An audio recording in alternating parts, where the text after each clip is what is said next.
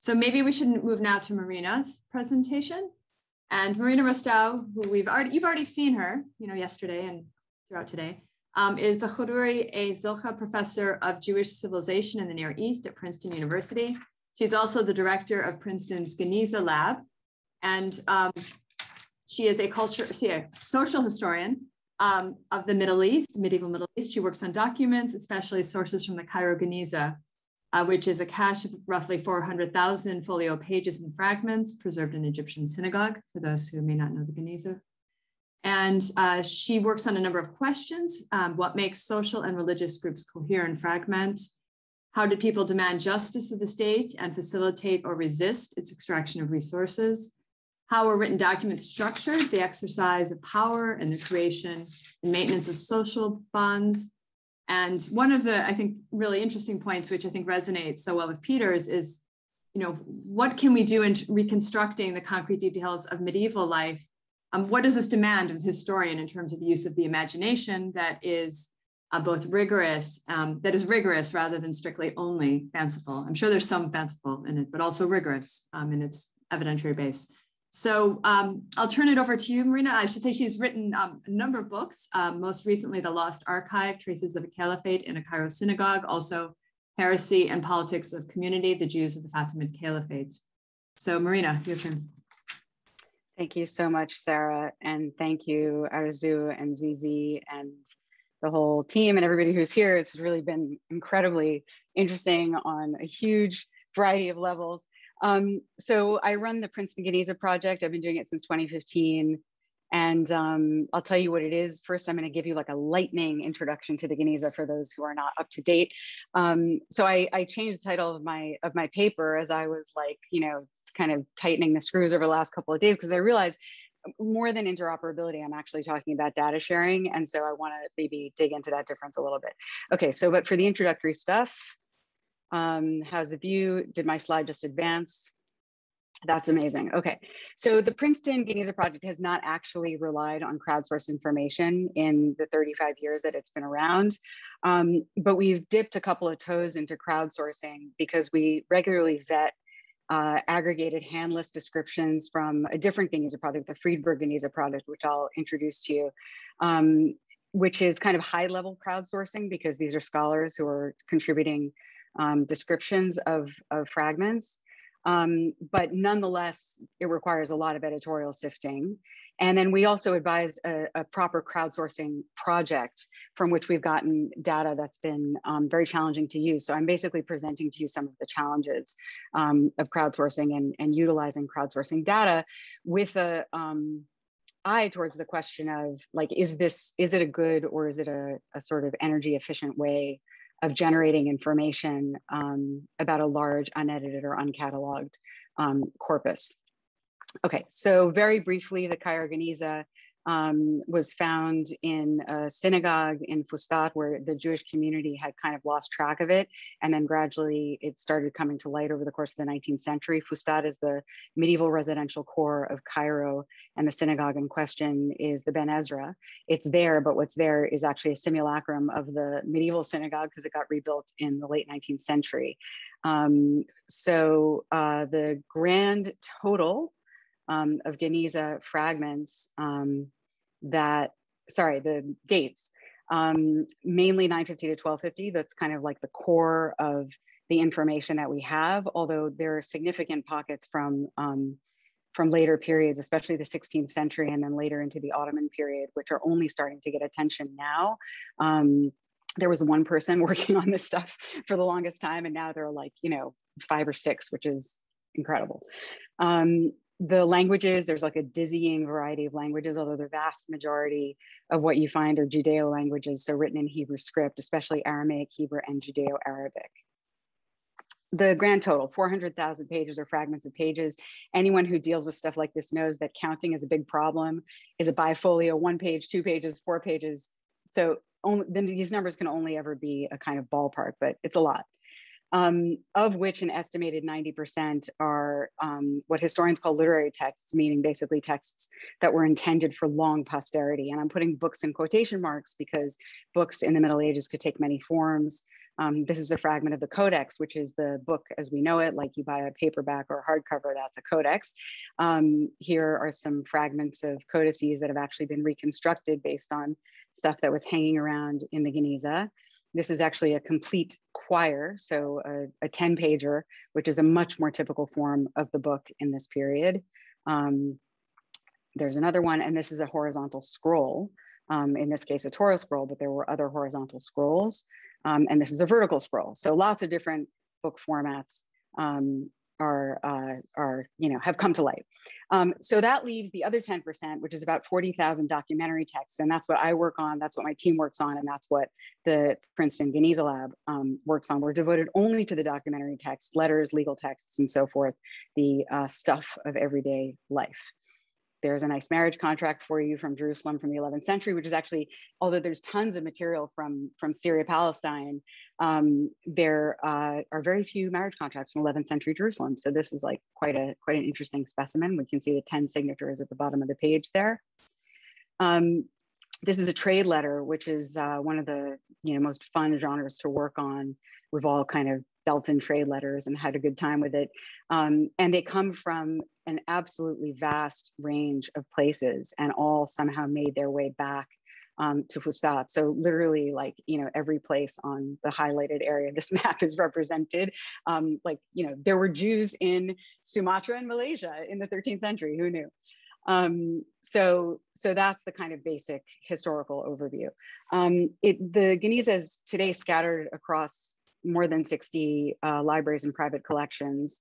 And it sorts out like this: 120,000 shelf marks, which is about 200,000 fragments, so half the Geniza, is in the Cambridge University Library, which I'll be coming back to in a minute.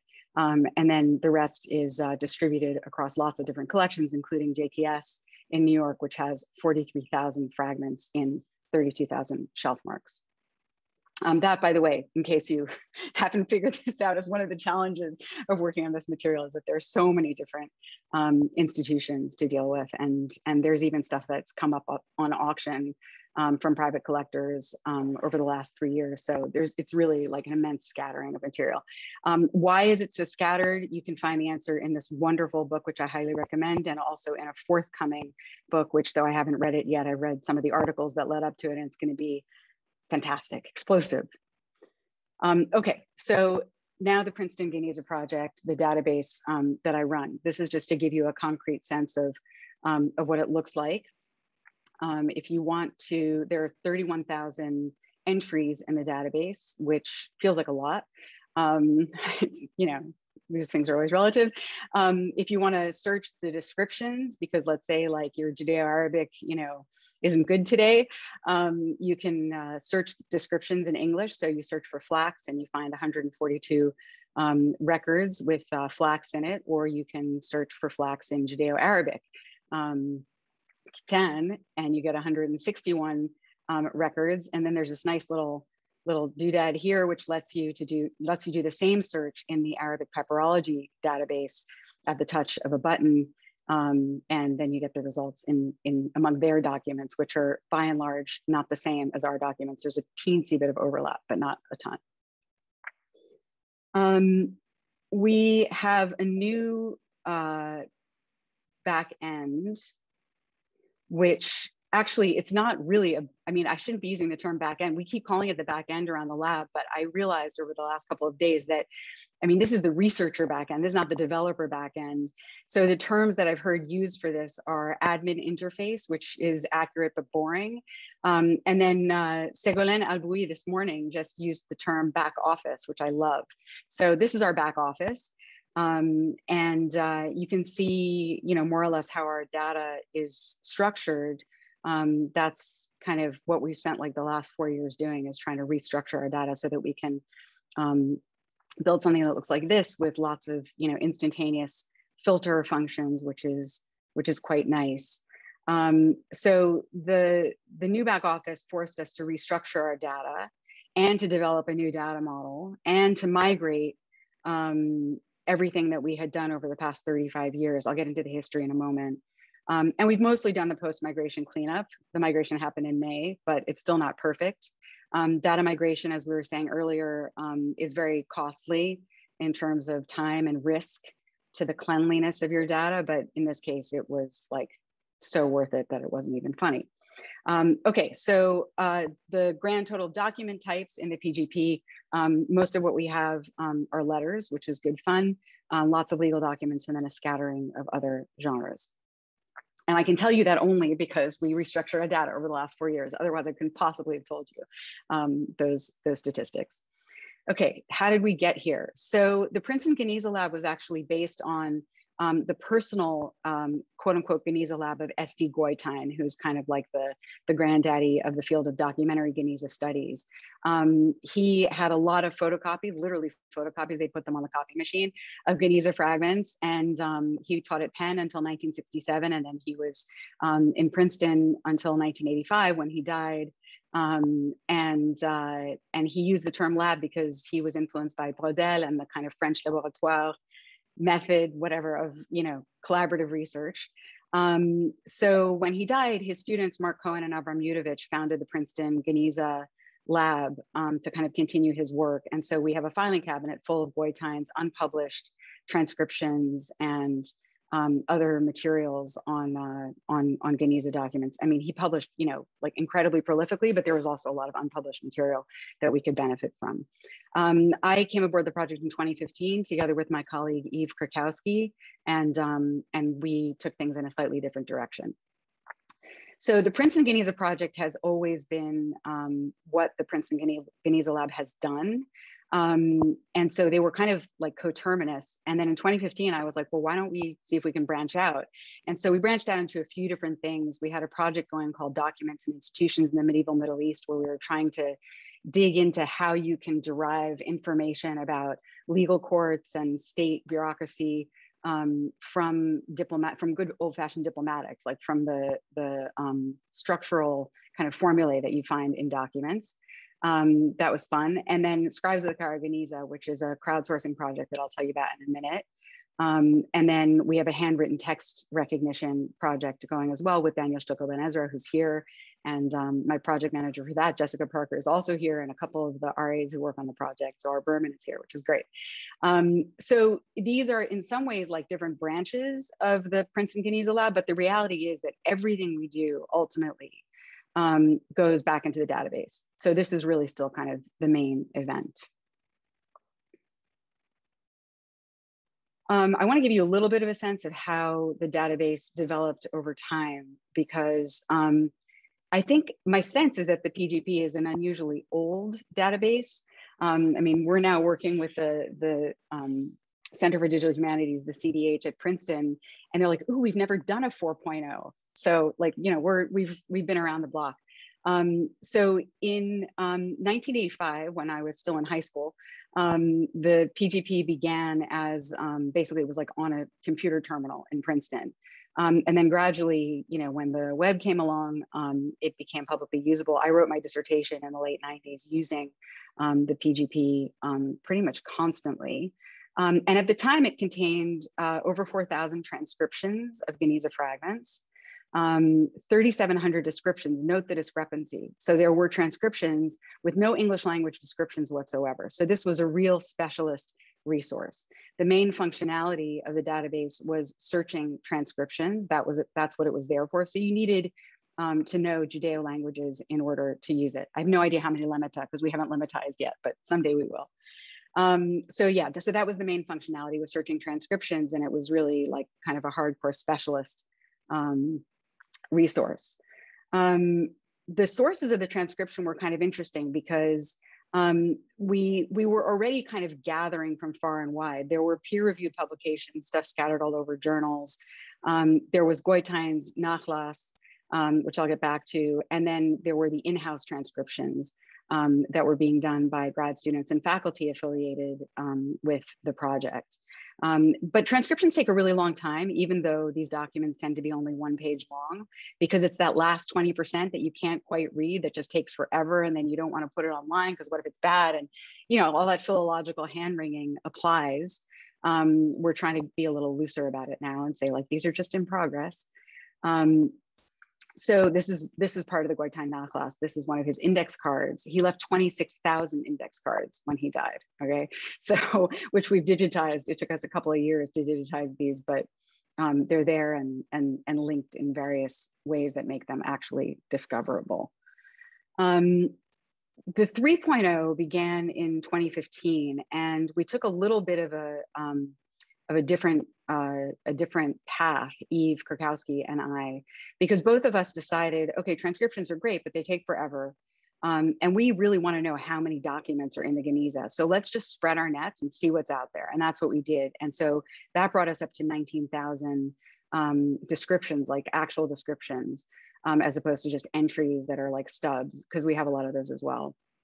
And so the new sources of data that we added were the Cambridge University Digital Library and the Friedberg Geniza project.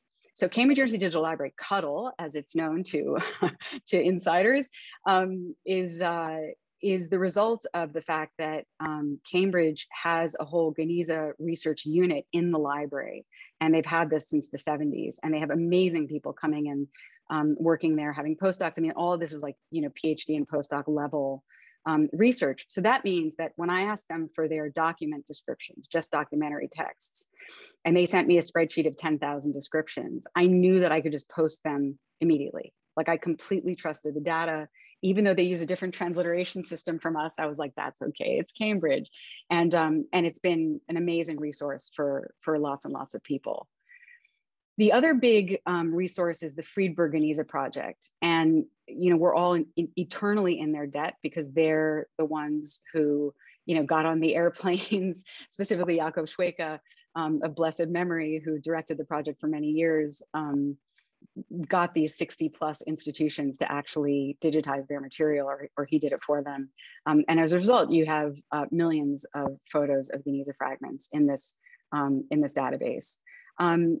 The thing is, they had quite a bit cataloged as documents, but we couldn't really trust the data because it was crowdsourced, even though it was crowdsourced from, like, you know, like nerds like us. It wasn't always accurate. And that's because most of the people who work in the Geniza field work on literary fragments. So you had a lot of like literature specialists cataloging documents in ways that, you know, we wouldn't necessarily have done. So when I got the data from them, we really had to kind of comb through it very, very carefully. This is what it looked like. I'm not actually showing you any descriptions. They were all in Hebrew, and they were like kind of messy. And we're basically still working at checking it to make sure that the texts that they say are documentary are really documentary. And so far we've weeded out about 5,000 that they sent us that aren't real documents. So I just want to emphasize for this part of the talk that how do we get this data? By emailing spreadsheets back and forth. Like, it was that primitive. We had to massage and restructure the data that we got. So this was not interoperability, this was data sharing, human relations, drinking tea in the bazaar. I went to Cambridge and volunteered my labor for a couple of weeks, like in the hopes that they would like give me their data, which they did, that kind of thing, just keeping up relationships, asking after family, as any medieval trader will tell you, that's how you build relationships of trust. So when you're using the database, you can tell where the data came from. This is from a published source, which also comes with a little bonus, which is an index card of Goitein's about this particular document, Goitein's typed transcription, which is kind of a nice thing. And then Goitain actually published a translation of it. It's not all Goitain, but most of the kind of Nachlassi stuff that we have is Goitain. Alternatively, if you get an in-house description that we wrote ourselves, there are usually initials on it. This is Alan Elbaum, who is an amazing medical student who has cataloged, like, I think, more Geniza fragments than any living human, just out of love for the Geniza and also need to make extra money on the side, which I happen to be able to pay him. Or if the information comes from CUDL, then you get a link to CUDL itself, and you can see the document in context of their database. We have 3,794 records that come straight from CUDL. We only have 84 records now that are marked as information from FGP. That's to give you a sense of sort of, you know, how carefully we've had to sift through the FGP descriptions. Sarah, how am I on time? Well, You're fine, I think. We started a little early, to be fair. So yeah. Okay. All right. I don't think you're going on forever. You're going to have, what, a few more slides? That's right. That's good. As long as I'm not like, a million minutes over, because I have no sense. Okay. So consequences of the fact that we're a 35-year-old database. We have very rich data. We also have very dirty data. We've had to do extensive cleaning and restructuring over the last 6 years. How did that happen? Initially, I'm not kidding you, it was me and a Google Sheet late at night. That was like the first 2 years. Then I was like, I might need some help with this. So gradually the team expanded, which was wonderful. I had some resources at the lab to be able to do that. I love working collaboratively, so it also just made my life, more fun. And then we entered into a partnership with the Center for Digital Humanities, who built us our back office and are also going to be building us this year a front end that may or may not look something like this. So it's going to integrate image and text. We're actually hoping that it'll integrate them a little bit more closely than this. So not side by side, but line by line. So inshallah, later this year, we'll debut that. But by far the most important thing that we do is to curate data. And I just want to say one other thing about the CDH partnership. They completely restructured the way we work. So in the last 2 years, thanks to the partnership with them, we have a Slack channel, which makes us feel very official. I have project managers, Jessica Barker, who's here, and Rachel Richman, who directs on the PGP side. I would not be able to do the work without them. And I meet with them, weekly at minimum. We have workflows. We have a decision log. We basically institutionalized the whole operation. And we have a separate department just for, so this is the PGP team, and then this is for the handwritten text recognition project, a totally separate team for that. So I think the goal of the HTR project is going to be to produce 15,000 additional transcriptions, depending on how many like IIIF images we can easily get access to. At which point we'll have a different problem, which is how to mine all those transcriptions at scale, but that's a far off bridge that we'll cross when we come to it. And will require like yet more cleaning. Okay, so the last piece of this is the Zooniverse, and this is crowdsourcing properly so called. So the Zooniverse is an absolutely fantastic project to get actual scientific projects posted online that could use crowdsourced data. So for example, look at a bunch of photos, identify pollinators in Ireland, or look at a bunch of photos of a galaxy and identify baby galaxies or something like that. So they were interested, the Zooniverse, in having transcription projects. And they were interested in transcription as a problem, like crowdsourcing and transcription. How does that work? So they were looking very much for back end data. But we, being us and some people at Penn and some people at Haifa, thought, wouldn't it be great if we could get like actual, like transcribed documents out of this? That was a bit ambitious. And in fact, we haven't really gotten transcriptions out of the Zooniverse project, but we have, I mean, it was an interesting experiment nonetheless. So our Zooniverse project is called Scribes of the Cairo Geniza. If you're like a crossword puzzle doer or a Sudoku player, like now you have, another thing to do in your leisure time. There are two workflows. One is for sorting documents. So you look at it and answer, kind of 20 questions about it. It's not really 20, it's more like 5. So this is in Hebrew script. It's kind of formally written. You have like justified margins, and the writing looks pretty even. Even if you don't even if you don't read Hebrew, you can kind of look at it and say these things. There's evidence of binding. The margins are justified. There's top corner where on the page. So all this indicates that this once belonged to a codex, if it does not in fact still belong to a codex. And then the telltale sign, use of a colon in the text. That means we really have to look at the scribal practice here, because those kinds of scribes tended to copy books. The field guides are wonderful. And I have to say the field guide, this was one of the best things about the Zooniverse for me, which is that the field guide forced me to sit down and create some pedagogical tools that I never would have done otherwise. I had to organize information to present it to the public and the non-Hebrew reading public in a way that made sense of it. And that was a fantastic intellectual exercise, which, was worth it just for that.